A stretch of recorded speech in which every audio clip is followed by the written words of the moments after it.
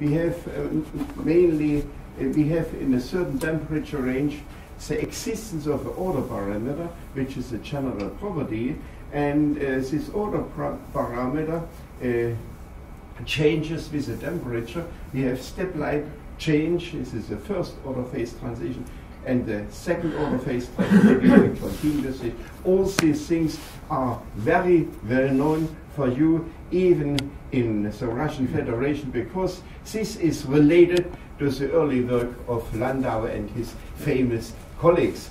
And I do not touch this probe, but I should mention the main contribution in this field was coming from Soviet Union already in the 30s. You know the story, and you know also the famous person, including also Professor Ginzburg, who got the Nobel Prize. So we have a polar axis. Normally this is a non-linear relation. Excuse me, this is again my fault. The non-linear relation with the field, and we have a phase transition which is occurring at some temperature DC, which is called ferroelectric Curie temperature, and above the temperature the material is in general paraelectric, means we have no spontaneous polarization. And in contrast to ferromagnetism, you have a proportionality between the polarization in the case of paraelectric materials with the electric field, but if E is 0, then we have no polarization. The famous example in these fields are perowskite structures. You know this is related with the work of Carl Alex Mueller, the discovery of high temperature superconductivity. I will not touch this problem, but I will tell you that it's only a part of a close collaboration before with Professor Mueller in Switzerland. You have these typical materials well known. We have normally we have no magnetism, no electric field, no polarization. Excuse me. If we have the normal temperature, but if we have a lower temperature, or if we have external pressure or external temperature changes, then you have a spontaneous electric polarization. As you see, this is related with a shift of some atoms, and this shift, of course, depends on the geometry. It means we have not in any case electric polarization if we have not a certain change of symmetry in the crystal. But this is another problem. I will not touch this problem. We know that ferroelectric substances are also related with pyroelectric and piezoelectric, and you have a typical example of piezoelectric influences. You have an external force, and you have the creation of this voltage. And this is a very important point. I will only briefly touch this problem. I will concentrate now in the following ensembles of perovskite, barium titanate, lead titanate, and I should also point out that a very important group of substances are the lead seignette titanate, which has piezoelectric properties. And because this is still an introduction, I will again come to the group of substances. I will take care of ceramics, but this is a lot of molecular crystals who have ferroelectric properties. I will not explain in more detail, and also organic materials. And with respect to molecular crystals, we had also a very nice cooperation with the famous scientists in Krasnoyarsk, with Professor Alexandrov and with Professor Alexandrova and their group, which is very well experienced in this field. But I cannot touch this cooperation. We had also guests from Krasnoyarsk in Leipzig. Why ferroelectrics? You know, the ceramic capacitors have high permittivity values. They are highly precise mechanical actuators, and in particular, ferroelectric materials are also applied in FerRAM. It means ferroelectric random accessory memory, and we have in this non-volatile, and we have also volatile. I will come back to this question, and or in relation to these materials like actuators, and ferroelectric materials which are used in the computers and other techniques, the problem of the size of these materials is a main important problem. To come to some very simple applications which have a high practical value, I only would give two examples which I got from a presentation during a Ferroelectric conference. I will mention this in order to show you why we are interested to use these materials, these complicated techniques to find the limitation in the size. I already explained a piezoelectric effect. The piezoelectric effect to show the typical properties and the questions which arise in certain contexts is shown in this picture.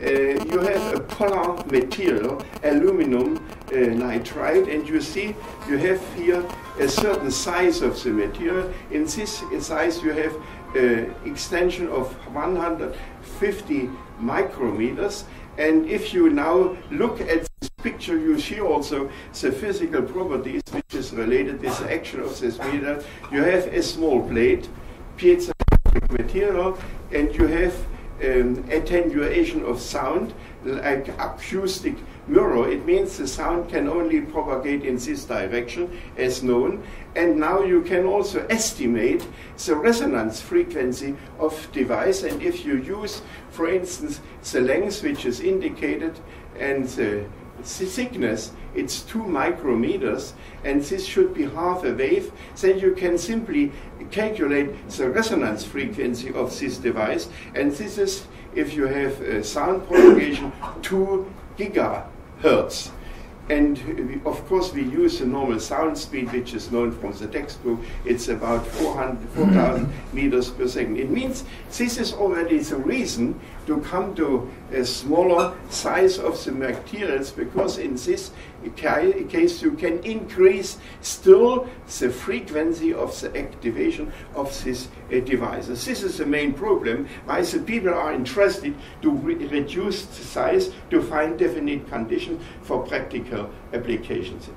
Like, since this is school, I look to go a little bit further. You see these materials which I have just tried to introduce are used as ultrasonic transducers, switch actuators, valve actuators, droplet ejectors. This is a very important point which I should mention, linear actuators, and so on. And as you see, this is a great group of application which is related with this type of material, but I would like to come back to the main topic. The main problem is to understand how we can reduce the size in order to go to higher frequency, or in case of computers and other techniques, to find very small units. I will come back to this problem.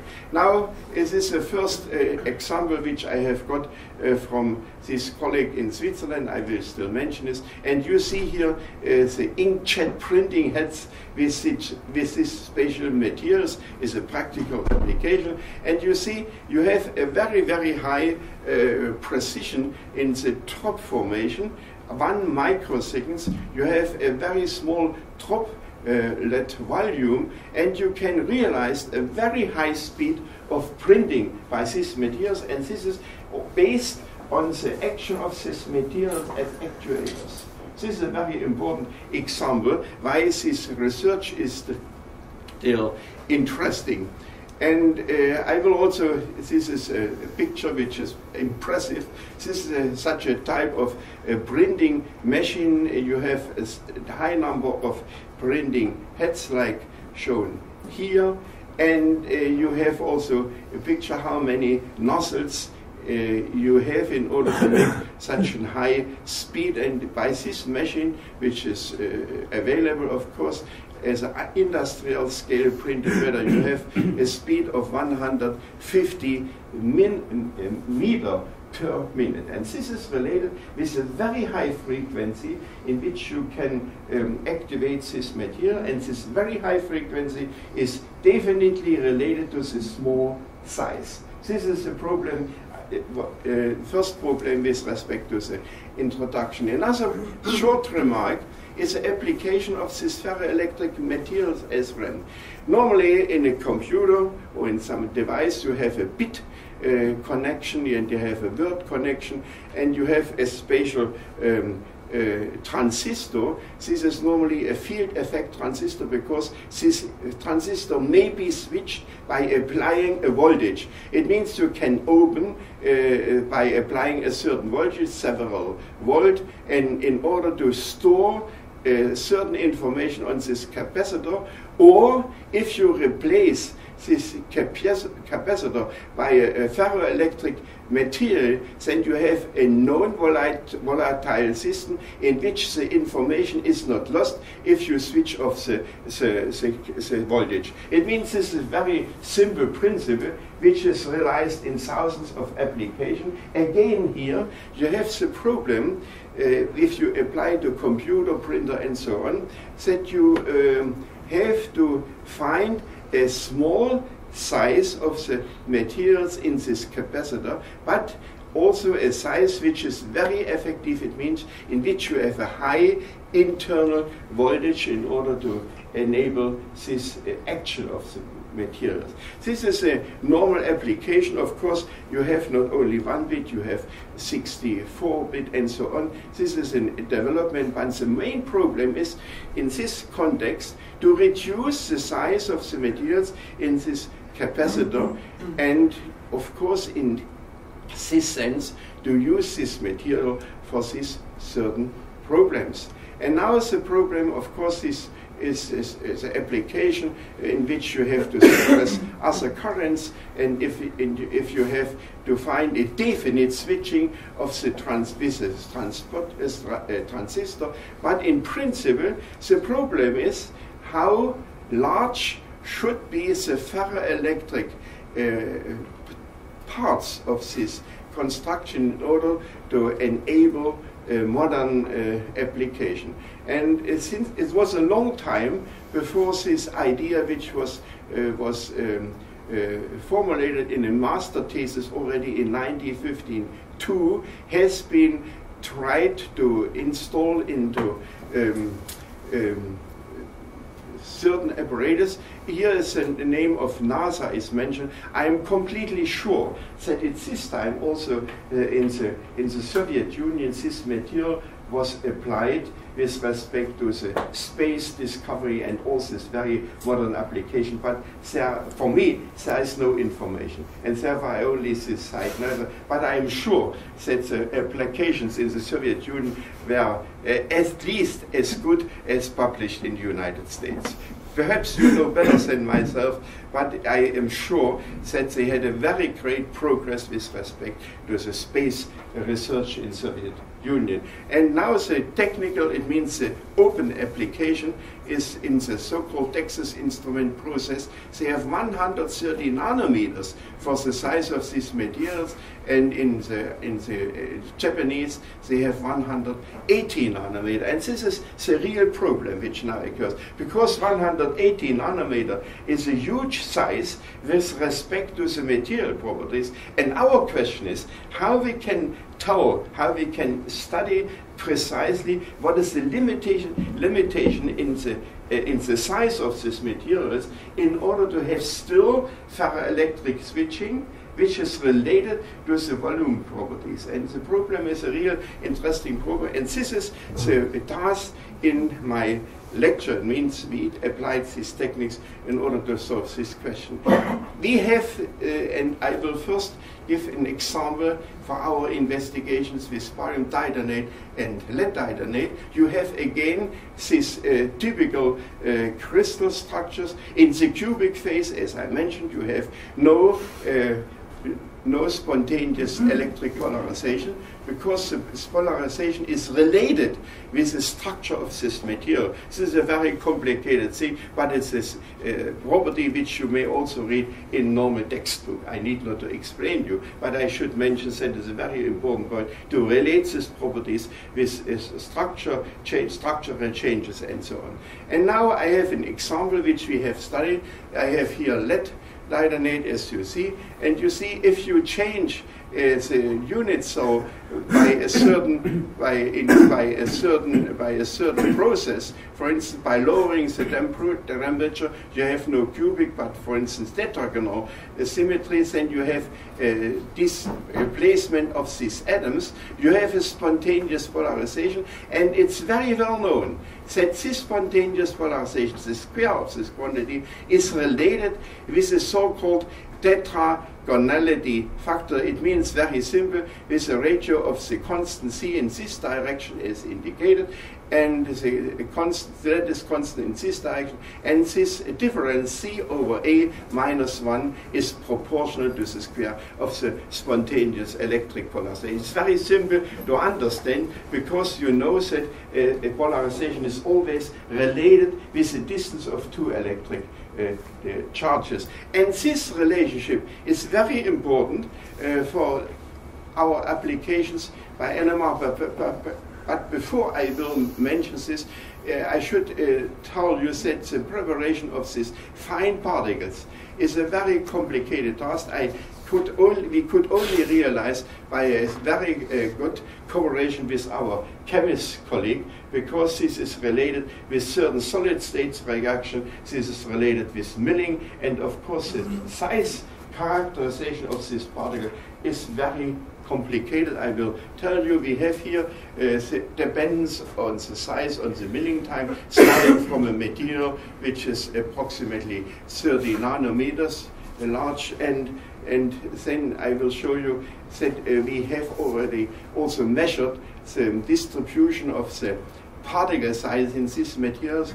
We have not in any case, in each case, a very narrow distribution, but we have some distribution. It means with respect to physics, the information about the mean particle size, like 50 nanometers, 25, 75, 155, is not very well-defined quantity. It's even a ill-defined quantity, because we have in some cases a very large distribution, and we should be very careful to read the publications. There are many publications, but in many of the publications, this is not quite accurate to determine the size, and then the information about the physical properties is a problem which is related also with some uncertainties. But in our case, we have these materials, we have the selection, and with respect to NMR, and this is not very difficult to understand, we have the following situation.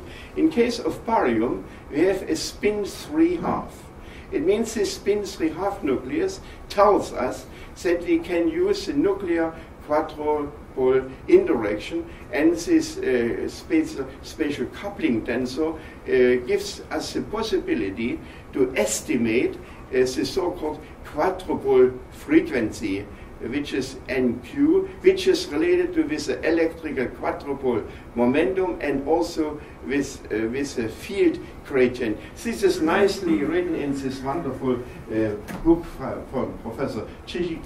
These are fundamentals. And now we can have the following information, and this is well founded. We have in the high temperature paraelectric phase, we have this constant equal to 0, because the electric field gradient is 0, is absent. In the ferroelectric phase, depending on the structure, this quantity will be, unlike 0, it's proportional to the square of the polarization, which is related with the crystal symmetry, and it means by means of EPR, you can directly investigate the properties, and you see the properties which are related to the ferroelectricity, it means to the existence of a spontaneous polarization, is shown here in these measurements. You have a cubic phase, a small line, because quadrupole broadening is absent, and then you have a tetragonal phase, you have a certain broadening, and I only show the so-called central transition. It means the transition between +½ and -½ and the other transitions +½ -1 or +½ plus 1 is not shown. It means I only concentrate to the central transition. Of course, the spectrum consists of several other lines which are not important in our context. It is polycrystalline. Yes, it's polycrystalline. Because we have no single crystals, we have all these small systems. This is a polycrystalline material. We have a averaging of the splitting, and this means we have a certain line shape of the central transition. And we have other lines which are not visible here. You can detect this, but it's a very complicated task. And this central lines is, of course, related with the spin 3/2. And you see we have typical changes. And now the important point for our investigation is the following. If you study the behavior of the NMR spectra here, in the temperature where we have ferroelectricity, then you first observe a stepwise change. This is in the sense of the Landau theory, this is a phase transition of first order. And then you have an evolution of the line shape. It means this distance between the H similarities is a function of temperature, and by this way you can control the temperature depends of the ferroelectric polarization from the temperature. And you see we have a spatial temperature dependence which is seen from the spectra, and this temperature dependence gives us the possibility to directly, as seen here, the spontaneous polarization, and the spontaneous polarization, the square, is related to the order parameter in the sense of the Landau theory. I cannot touch the famous Landau theory in this context, but you see, Landau theory is based on the Helmholtz free energy density, and this is defining the order parameter. This was a great discovery which led to his Nobel Prize, and we have a direct relation with our NMR data, and this is the basis of our research. Now, coming back, this is the Landau theory of first order. You know, of course, this theory, you know also that we have to define a so-called stability limit of the ferroelectric phase. This is a stability limit which finally defines the Curie temperature, and we can check these properties. It means the validity of this so-called mean field Landau theory by studying the temperature dependence of our line shape. And this is a very important problem for us. As you see, we have ferroelectric behavior. It's not important to look at the quadrupole tensor, at the properties of the quadrupole tensor, but we have a jump-like behavior, and then we have a temperature dependence, and this is the typical properties of ferroelectricity. Here is a plot of this function, and we see for this material, the Landau theory is completely in agreement with our experimental data. And now I will tell you and come to some nanoparticles. If you have these particles which I have characterized, 15, 25, 75, 120, and also polycrystalline material, you see in general a superposition of two parts to the line. First part here is a line which is typical for the ferroelectric ordering. The second part is a symmetrical line, and this is a part which shows us that in the small particles you have not only ordered, it means in the polycrystalline material, ordered phase, but also some surrounding and some disordered phase. It means our small particles are partially given by the ordered and the disordered part, which is related, of course, with the electric charges. And now, what about wider line? Here. Here. Yes. Yes. You see, we have here, this is the ordered part, and we have a line which is given here. And again, I show only the central transition.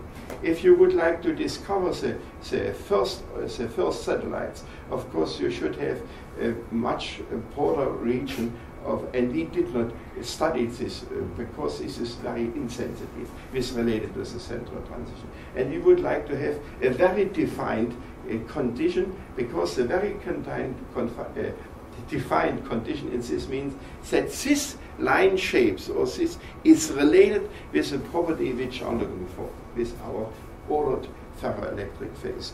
If you now you have so-called ordered and disordered, and if you now plot this temperature depends according to the Landau approach, you see the following. You have a step-like change here, first order, and all these materials, this is polycrystalline, behave in a similar way. You have again this phase transition, this step-like change, and in all particles you have a part of the signal, a part of the material which behaves like a ferroelectric material. But we have also checked the temperature depends according to the Landau ansatz, and you see if you reduce the size, you have a slight change of the typical experiment. It means you're coming from the mean field behavior, which is given by the phenomenological Landau exponent, to a icing type behavior. It means you see that also the behavior is depending on the number of atoms, and if you reduce the number of atoms, of course, the mean field theory breaks down, and you should have some icing type ordering or some other ordering which is dependent on the number of particles. This is very clear. Also, with this respect, we are satisfied that the reduction of the size of our samples leads also to a modification, a small modification of the equation which is related to the theory of ferroelectricity. And now I would like you to speed up. You see, we have investigated these samples, and the problem was also to look at this exponent. I should only mention that we have discussed this with the theoretical work of Professor Binder in Mainz, and he explained the change of this exponent if he suggests that we have no more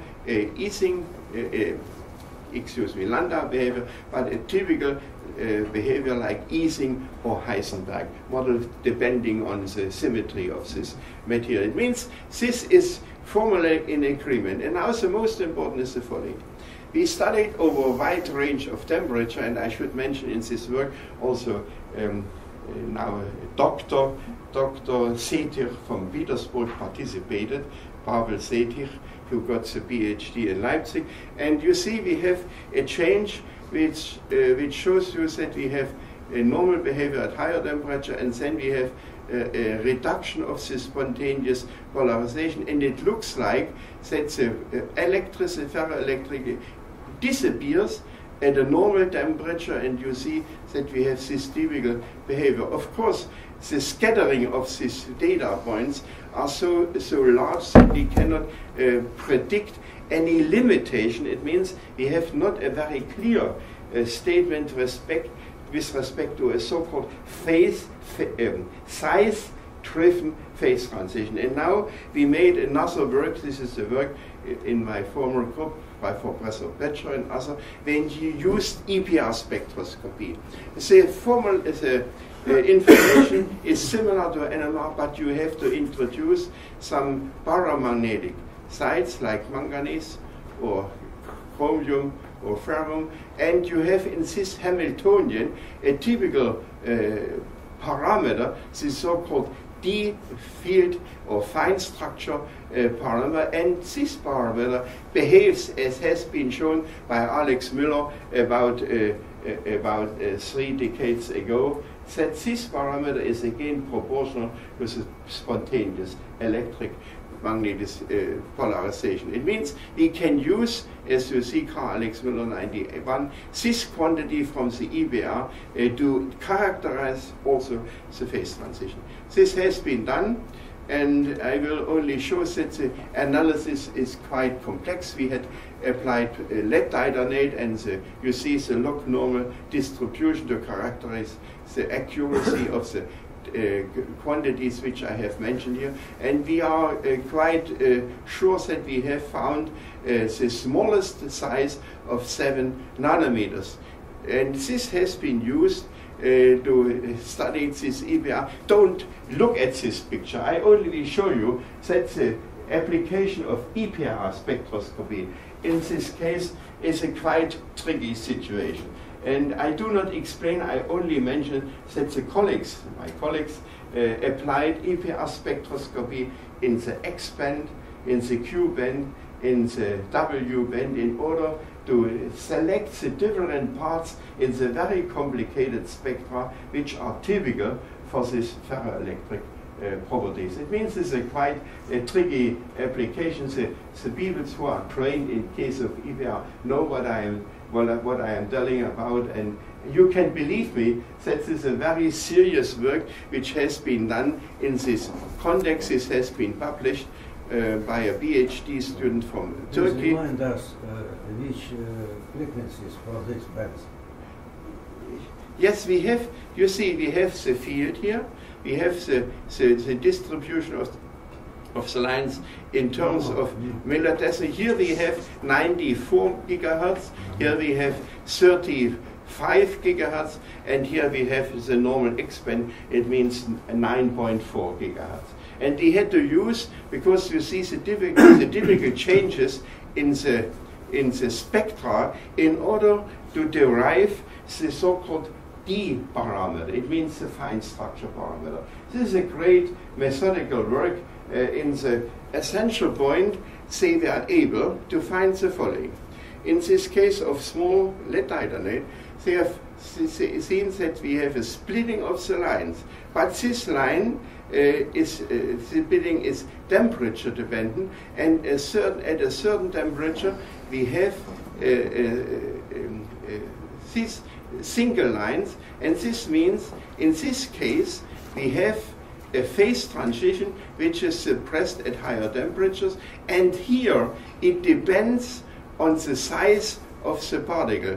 And this is the explanation of this so-called D field parameter. It means our phenomenon. It means we have a suppression of the phase transition at a certain temperature below a certain size is related with the fact that we have a shift of the titanium ion from the center of this cubic structure. It means we have in this temperature range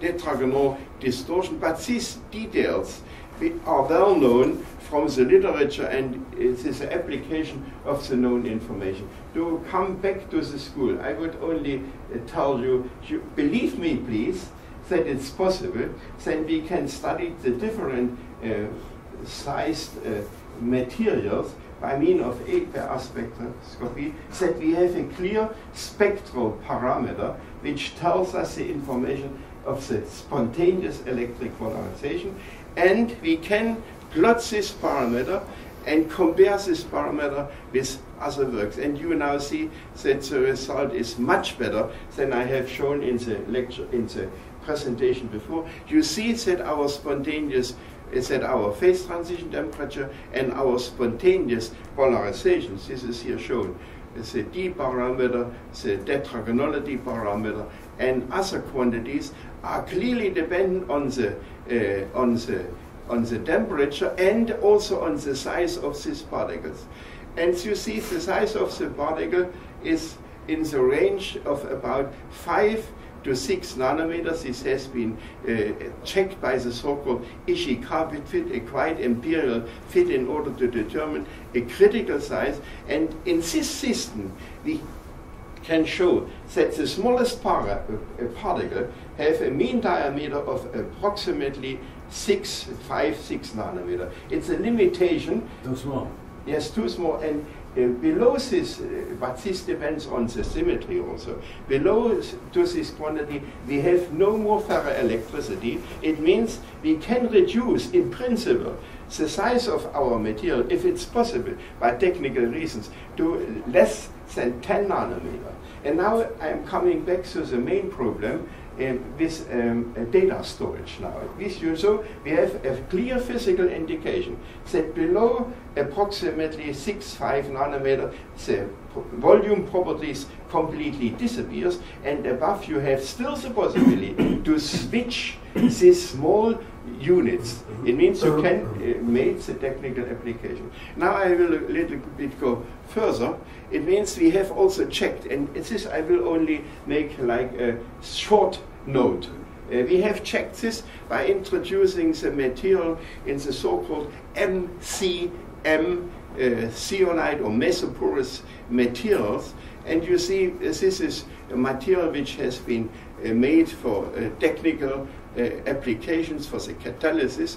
And the aim of this study is to show, can we stabilize the properties if we introduce the material in this hexagonal structure, which is well known. We have pores between 2 and 3.7 nanometers, and you can embed the material. And we have also checked by low temperature nitrogen adsorption measurement that we have a pore filling. You see the difference here between this is empty, and this is empty, and this is with barium titanate. We have a certain pore filling, and we can estimate that our size of the barium titanate particle should be around 3.4 nanometers, and so on. And we have checked together with the people in Vilnius. This was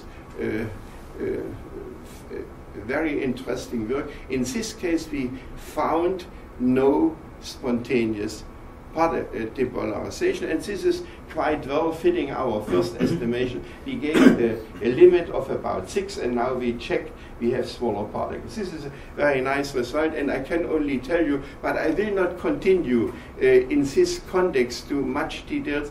We have a nice collaboration with Professor Leonard Scharneier from St. Petersburg University, and we have also checked the size effects in case of sodium nitrite, which is a well-known substance showing ferroelectricity, and so on. But allow me not to touch this question, because my time is limited, and to come to a more general conclusion, which is probably interesting for you.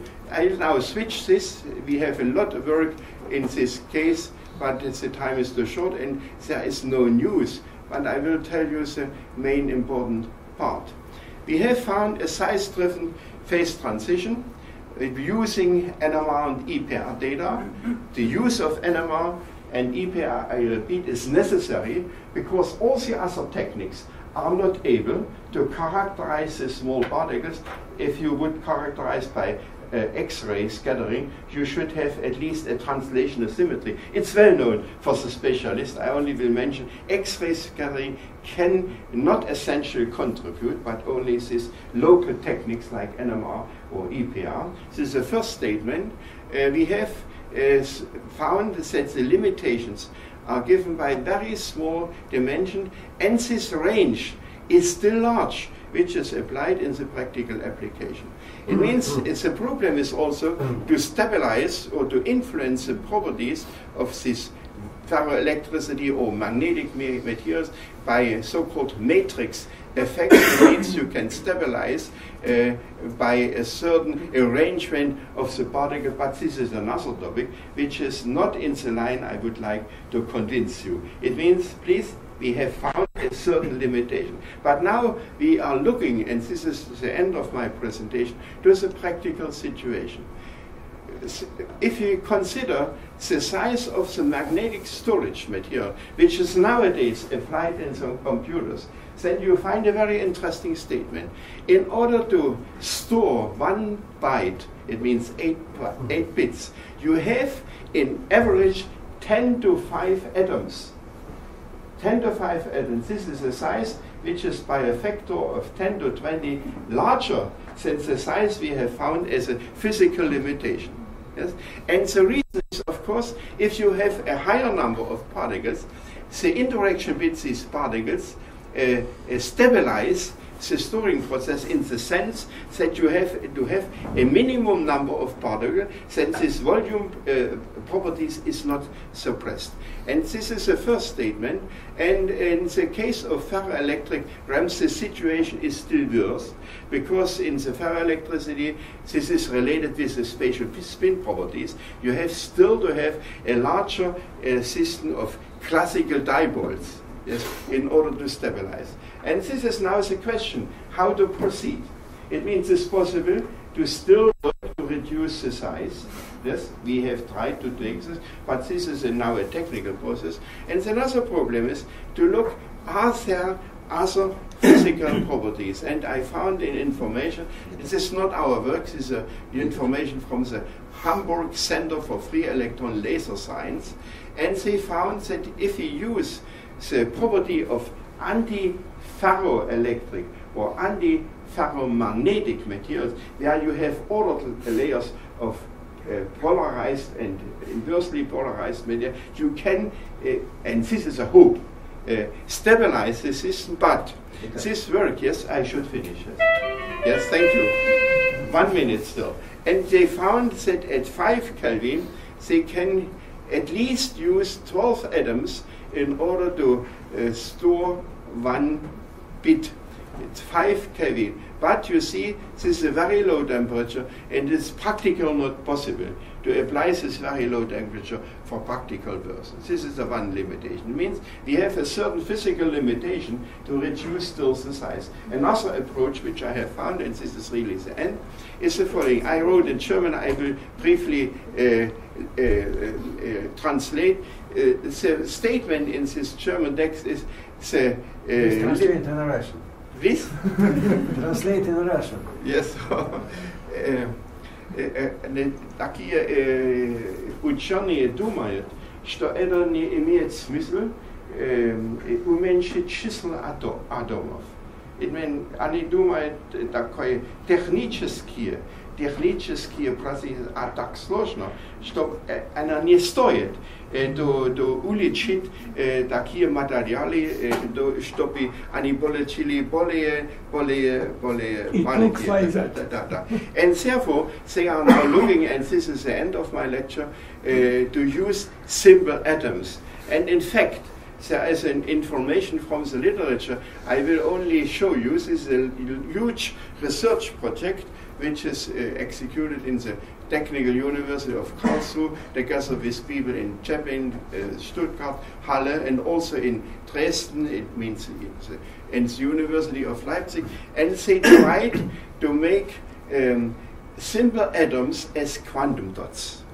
And of course, this could be a solution. They used Holman atoms, 100% large magnetic momenta, better magnetic properties, even in comparison to iron. But you see, the problem is this a really way? Because this experiment, which have been proposed now, are related to very low temperature. It means, if this is my convincement, ja думаю, что это важно в будущее, искать такие квантовые эффекты, чтоб мы нашли лучшие условия для таких магнитов и, кажется, и ferroelectric материалы. Но это this is the end of my lecture. I hope that I could convince you that magnetic resonance is a very powerful tool to study these small particles. And this information we have received is valuable for some fundamental technique development in which direction we should look to improve the systems to come to a further miniaturization. And you have also seen, and I hope I could convince you, that we have a limited possibility still to reduce the size of our particle, although in the practical applications the number of atoms is still far beyond the limits which in reality exist if we consider the physics. Thank you very much for your attention. Thank you very much for your excellent lecture. And I'd like to suggest to ask Professor Michel in Russian and both in yes. Russian and English. So feel you free. Включите свет, пожалуйста. Switch on. Please, I think we have time for 1-2 questions. Пожалуйста, вопросы.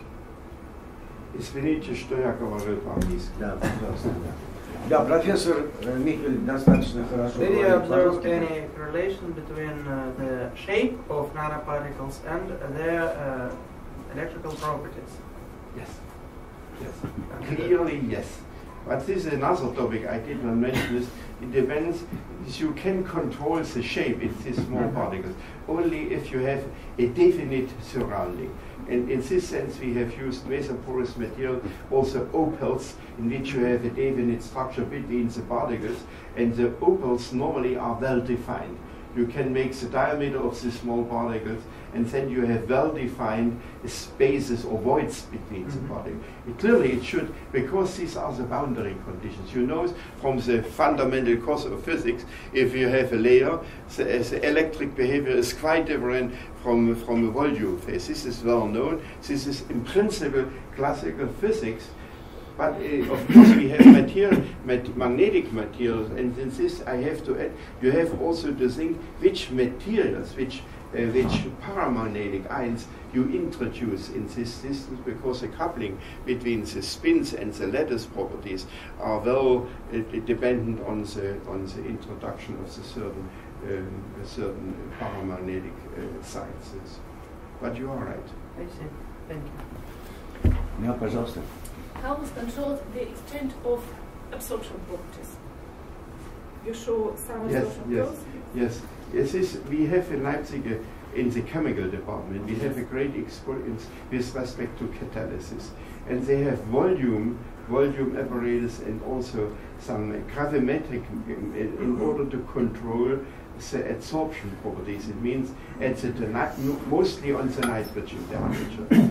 And this is well known. Of course, it's a little bit tricky, and in many publications there are fundamental mistakes. If you have these small voids, and you know the Landau, it's a Brunauer-Emmett-Teller theory. This theory is based on the assumption that you have well-ordered planes, and the first plane on the surface is different from the second and the third plane. And normally they use this very simple formula and give values like a surface area in squared meter per gram. I don't believe that this theory is well applied, because this is a great experience, and we had a very good correlation with Moscow people, with Professor Kiselyov in the chemical department, also with Professor Dubinin, and they know very well that we have to be very careful. But for a general information, these techniques are still fine, because you see the differences in the adsorption isotherms. How to interpret this